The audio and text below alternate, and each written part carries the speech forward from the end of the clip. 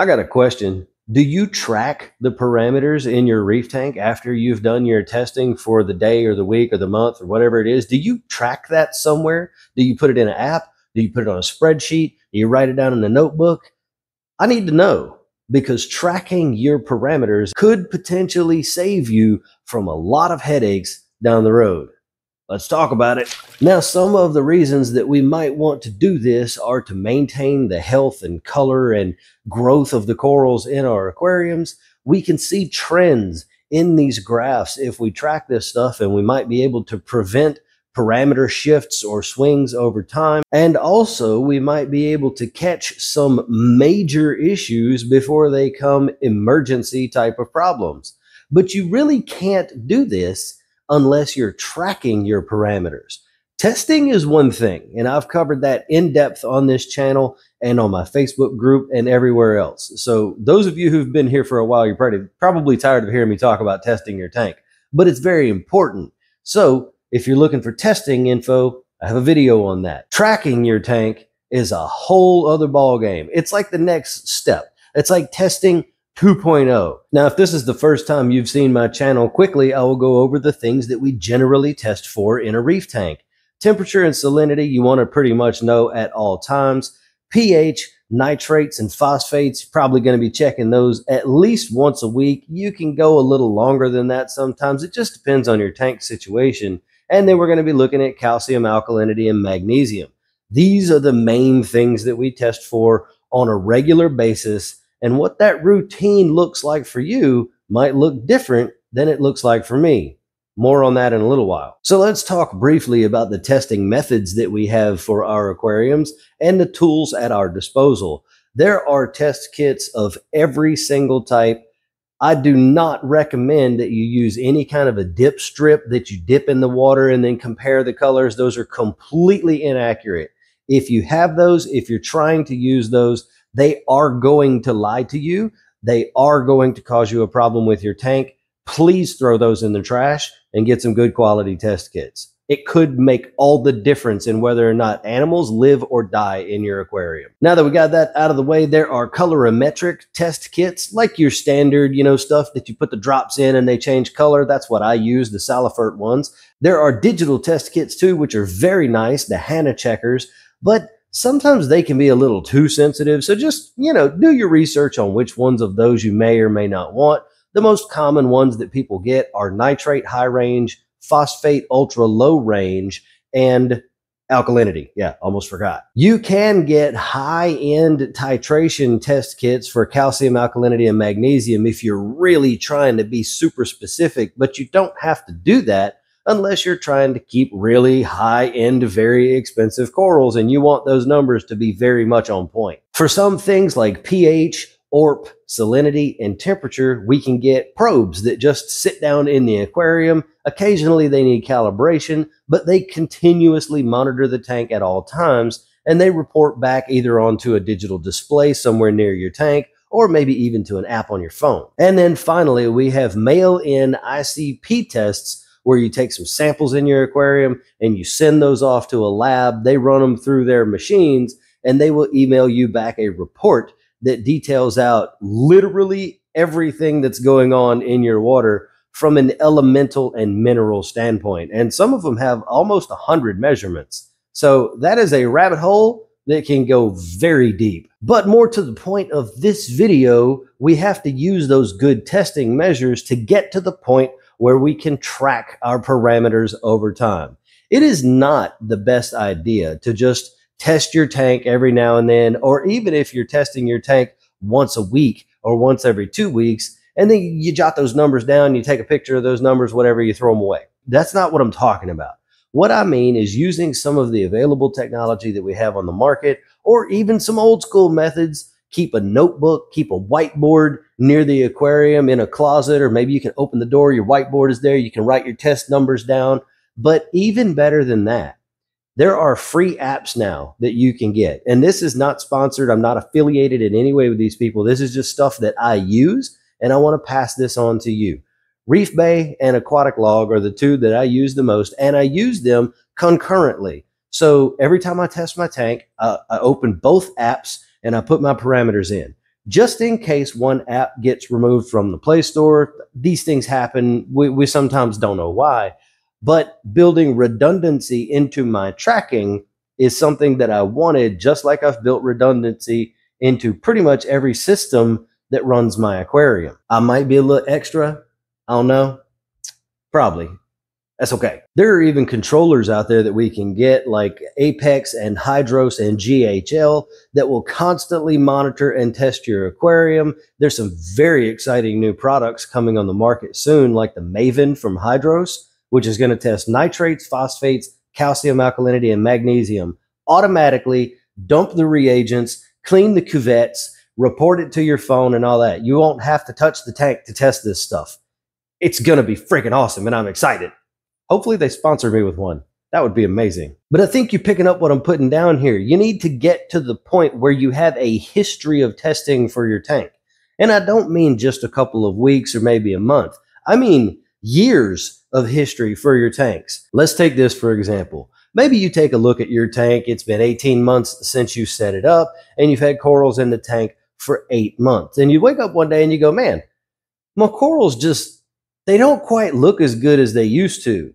So you pull up your tracking that you've been testing your parameters every week for the last 8 months, right? And you can see a gradual decline in alkalinity over time. Now, it's not much. And week to week, it only changes by a point or so. So it's very little change week to week. But over the last 8 months, your alkalinity has dropped from 10.5 to 6.7. That could be a problem for you. And unless you're keeping those mental notes like, oh, 8 months ago, I remember my alkalinity was 10 then, and now it's 6.7, which some people can do, but some of us can't, everybody's different.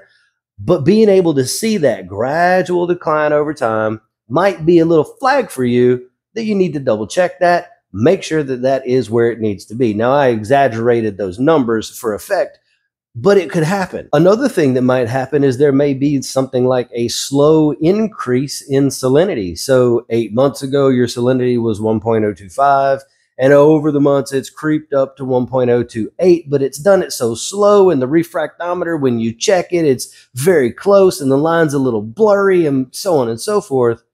You can see that if you're tracking it. You'll see that graph coming up slowly over time, and it might trigger that flag in your head to go, oh, this is probably increasing a little too much. And then you can do something about it. Now, what I don't want you to get into the habit of doing here is looking at these graphs, and every time you test, you see a little down and then a little up and a little down, and you're trying to micro adjust things. That's not what I'm getting at here. We really don't want to do that until you're at a very high level of reef keeping. And then, yeah, you can make daily adjustments if you want to.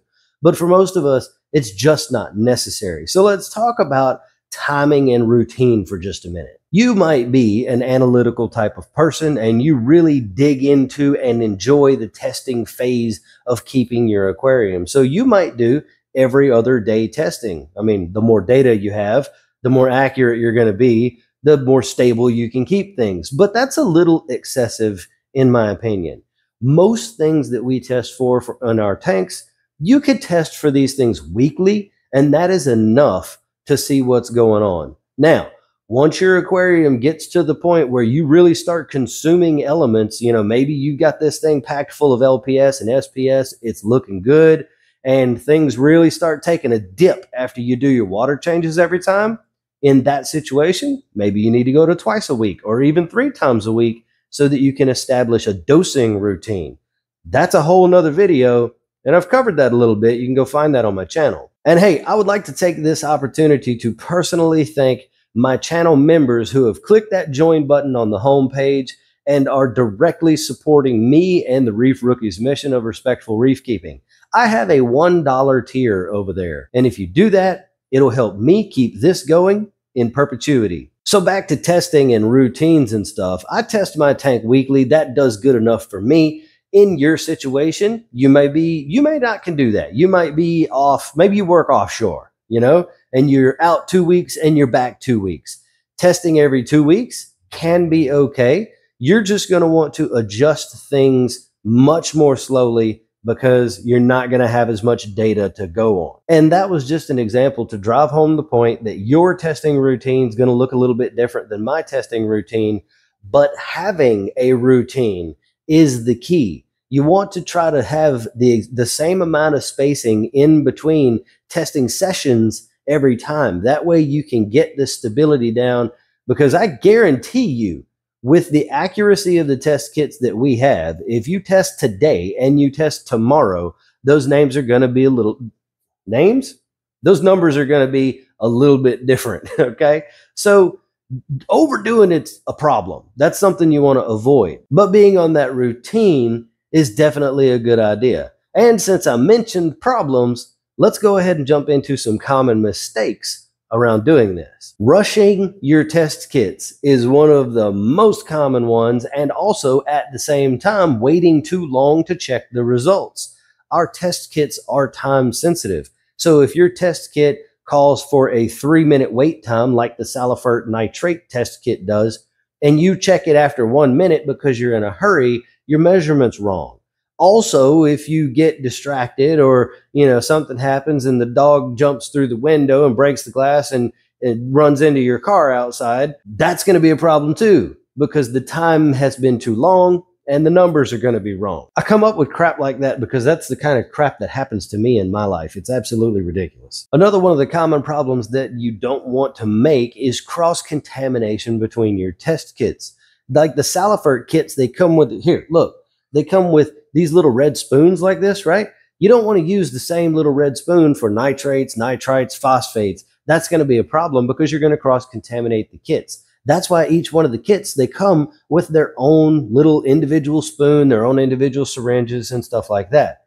And you want to keep them together. Check this out. I make these and 3D print them. They're on my Etsy store. The link is in the description below. I also have these for 4-kit Hanna test kits for the checkers, and I have a tray that holds 5 of the Hanna checkers. I'm working on Red Sea right now and working on API for you freshwater folks out there, which there probably aren't any of those watching this video. Maybe there are. Some people do both. You never know. So anyway, if you want one of these, hit me up on my Etsy store in the link below. I 3D print them. I'll mail you one. My point to that, though, is to keep things organized. If you're going to do test kits or whatever like the Saliferts, make sure that the nitrate stuff goes back in the nitrate box and the phosphate in the phosphate and so on and so forth. You get the point. Moving on. Ignoring the recalibration schedules for stuff like salinity and pH and alkalinity probes.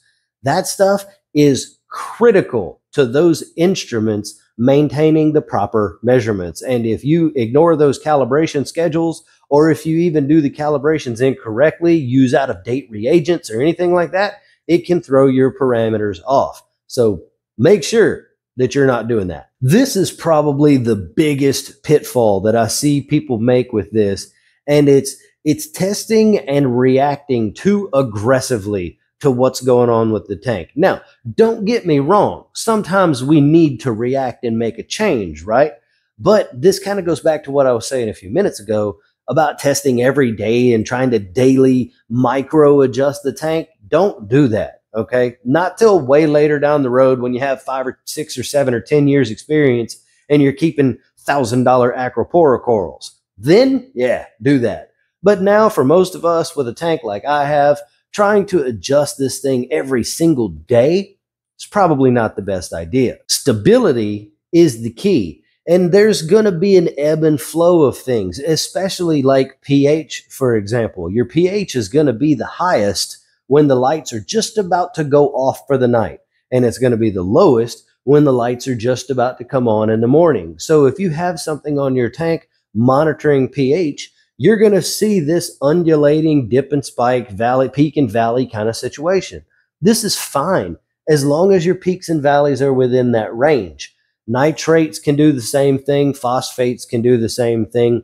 They can sort of undulate a little bit over time. We're not looking for a perfectly straight line here. So don't try to achieve that. Some of the best people in the business, actual like coral farmers, have tried to achieve perfection in their parameters. And some of them have actually achieved it for a little while. But it only lasts a couple of weeks or a month, and then it's gone, and then they chase that stuff for years. Most of them from what I understand these days, have given up on chasing that perfect ideology of parameters, and they get close enough. And hey, if you've made it this far into the video, drop me a comment that says I made it to the end down below. Let me know what your biggest takeaway from this video was, and maybe something else you might want to hear about in the future. Subscribe to the channel because the next video is going to be building a floating aquascape to the sea cardinal tank, and then watch that video on the screen right now because I asked very nicely in a soft tone. We'll see you over there.